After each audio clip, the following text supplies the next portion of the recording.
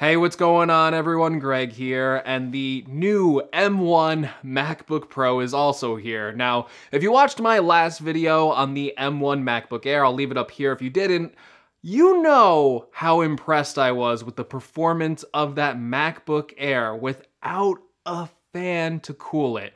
Now, with this MacBook Pro, it may have the same exact M1 chip, but this actually has an active cooling system. So for this video, I really wanted to go through all of those benchmarks again that I did on the MacBook Air, and then kind of see, is there actually a difference here with this MacBook Pro, and how much of a difference is there really? But first, for those of you that want it, let's go back in time a little bit and unbox the MacBook Pro, and then after that, I'm going to give you some benchmarks and also some first impressions of this MacBook Pro. But for those of you that want this, let's go back in time a little bit. Let's unbox the MacBook Pro very quickly, and then let's run some benchmarks, and then let me give you my first impressions on using the new M1 MacBook Pro. All right, and here we have the MacBook Pro, the new M1 equipped MacBook Pro. Much like the MacBook Air, I'm expecting pretty much the same thing once we open this box. So let's not spend too long on it.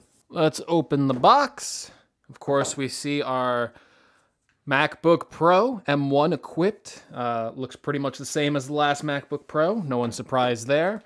USB-C port to USB-C port, your Apple pamphlets with your Apple stickers, and your 61-watt USB-C charger. Okay, and here it is, the M1 MacBook Pro. Like I suspected, really no outward design changes. If we open it up, we're gonna hear that new chime for the new M1 equipped MacBooks. It's actually brought back into there. Okay, like we expected, no design changes on the 13-inch MacBook Pro. Let me get this set up, and then we're gonna go and do some tests on here and see just how well a MacBook with an active cooling system performs. All right, so I set up the MacBook Pro. I've been using it for a little while now, and I've also run a lot of my benchmarks. So let's see how well this performs. This is the base model of the MacBook Pro, which retails for $1,300. It has 256 gigabytes of storage with 8 gigabytes of memory. While running our basic Geekbench 5 benchmark, we can see that we get a single core score of 1,728 and a multi-core score of 7,491. That's pretty much in line with our MacBook Air Geekbench score of 729 and the multi-core of 7,458. But Geekbench really isn't the most intensive benchmark out there, so we can see that basically the chips are the same inside of the MacBook Air and the MacBook Pro. Now, where you're probably going to notice a difference with the MacBook Pro is when you're doing something more intensive over a longer period of time. That's because the MacBook Pro has a fan inside of it, because when that MacBook Pro starts to heat up, because of the active cooling system inside of it, it can dissipate some of that heat, which means you can sustain clock speeds for a longer time and not have to thermal throttle as much. So to test that out, I loaded up a more intensive benchmark, Cinebench. You can see that Cinebench takes a little bit longer to complete than your standard Geekbench benchmark. Again, it's a lot more intensive, but when all is said and done, you can see that our final score is 7,644, which is higher than our MacBook Air score at 6,453. Now, even though that MacBook Air score was really impressive, and even though both of these machines have the same exact chip inside of it, you can see the benefits of actually having a fan with an active cooling system, and the MacBook Pro was able to outperform the MacBook Air in that benchmark. Another thing I want to test out, and this is an area where the MacBook Air really surprised me, was running a graphics benchmark. So I loaded up the same Unigine Heaven benchmark as I did with the MacBook Air, and also ran it on medium settings. Now, what you really need to understand about this benchmark is that the previous benchmarks that we ran were all optimized for Apple Silicon.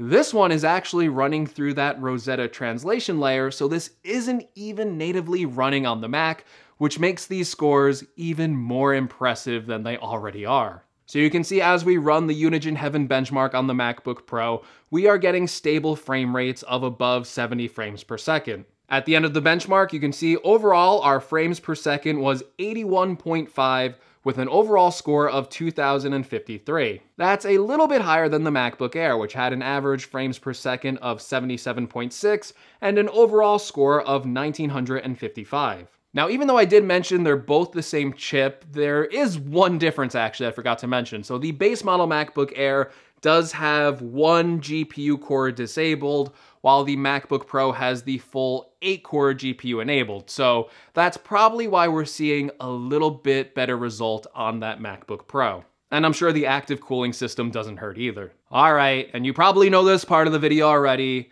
Benchmarks are just benchmarks, and even though they can give us an indication of real-world performance, people aren't sitting there all day running benchmarks, and that's not how people do their work, right? People actually run programs.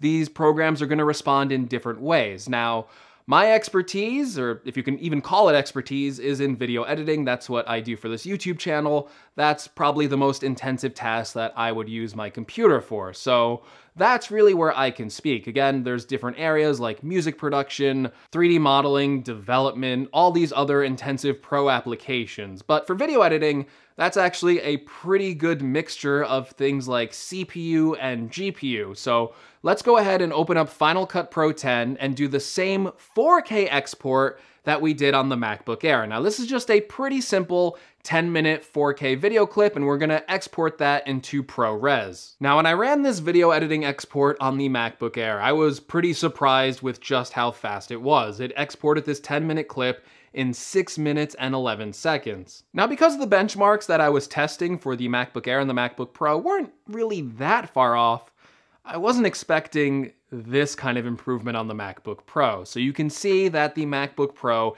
is just flying through this export process. And by the end of the export, it took the MacBook Pro 3 minutes and 10 seconds. It took half the time to export that video file. The same exact video file that I had on the MacBook Air, it took half the time on the MacBook Pro. Again, same exact M1 chip. The extra GPU core is enabled on the MacBook Pro, but I really think that's more due to the active cooling system. So even though the M1 is really power efficient and both laptops did not get hot during that export, again, these both remained really cool on the MacBook Air and on the MacBook Pro. You could just see how much extra performance you're getting out of the MacBook Pro because of the fan inside of it. Now, like with my last video, I do plan to edit this video on that 13-inch MacBook Pro. You're gonna have to check back in a future video to see how that turned out. But spoiler alert, the MacBook Air video I video edited it on the MacBook Air. So if you wanted a follow-up on that, the performance was super smooth, doing 4K footage on a MacBook Air. I never thought I would say that, so I'm only thinking things can only get better using that MacBook Pro based on the benchmarks and based on that export test, but come back for the full review and I'm gonna talk more to my experience about actually using it for a full video edit. I should also note during some of these tests that even though there is that active cooling system, I really didn't hear the fan. I heard it very, very faintly at the end of that Final Cut export, but even then, it was like a whisper. I really had to put my ear close to the MacBook Pro to even hear it. It's nothing like the previous generation MacBook Pros where you really hear those fans spin up. I'm telling you, this is super quiet, and again, the machine runs really efficiently, and it doesn't get as hot as previous MacBook Pros where you could have that thing on your lap and it would almost give you a second-degree burn. Now, even though this video is pretty positive of the MacBook Pro, I still want to do some more tests. Again, Apple has some pretty bold battery claims on this MacBook Pro specifically, promising up to 18 hours of battery life during wireless web and up to 20 hours of battery life if you're just watching offline video. And there's also some other claims that I was able to test in this video. So first of all, when Apple said that when you lift the lid and it instantly turns on, yeah, that's true. I kept trying to open the lid and close the lid. I tried to see if I could catch the MacBook Pro not turning on instantly. Every time, it just turned on instantly. Like, you didn't even get to see the black screen. It was just on the moment I lifted the lid. That's really cool. Everything else about this MacBook Pro so far has really impressed me, just like the MacBook Air. The performance that you're getting out of this machine is insane, and it's doing this all without really heating up the machine. The MacBook Pro actually has good thermals now. When did you ever think anyone would say that? So this machine is really good.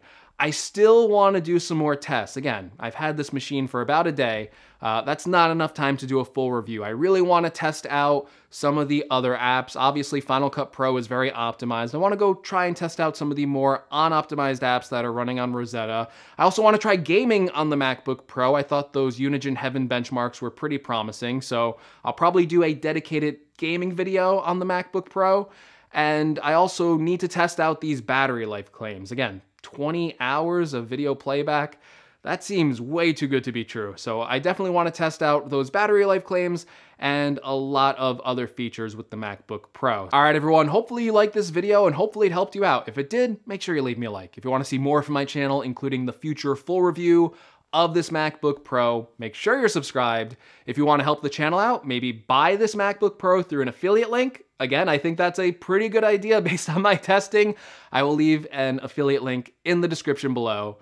If you have any questions about the MacBook Pro, I'll try and answer them in the comments below, but also let me know what you think. Are you impressed with these benchmarks?